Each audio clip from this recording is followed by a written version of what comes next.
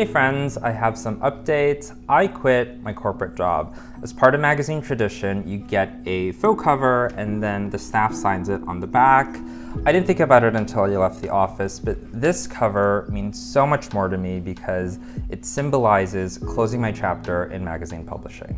Throughout my career, it's never escaped me that the only industry I've ever known is also an industry that many people dream of working in and never have the opportunity. So why am I leaving? In the past 2 years, I've just been going through a lot.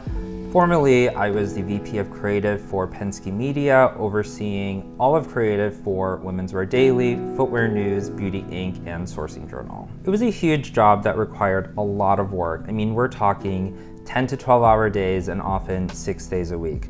On top of that, my parents aren't doing so well, so I've been flying to Chicago every 2 to 3 weeks. Same flights, 8:30 p.m. on Thursday, and then returning Monday at 7 p.m. And I was closing the paper literally on the plane.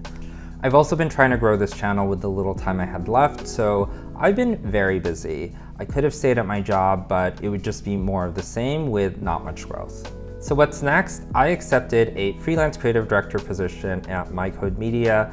They connect brands with a multicultural audience. I 1000% believe in their mission, and that mission extends into the staff as well as their production crews, which is refreshing because I've had to battle diversity my entire career.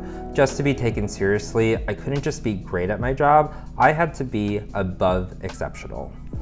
Now I have the opportunity to have impact and change on a company that deserves what I have to offer. I'm really excited to do the work and help them scale. The job gives me a lot of flexibility to have creative control because they've only been around for about 8 years versus Women's Wear Daily that's been around for 113 years. It's also fully remote, so I can now visit family as needed and for longer periods of time.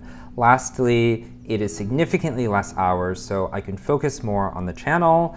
You've all validated the value in my content, so now I am going all in to provide the knowledge I've gained in such a gate-kept industry.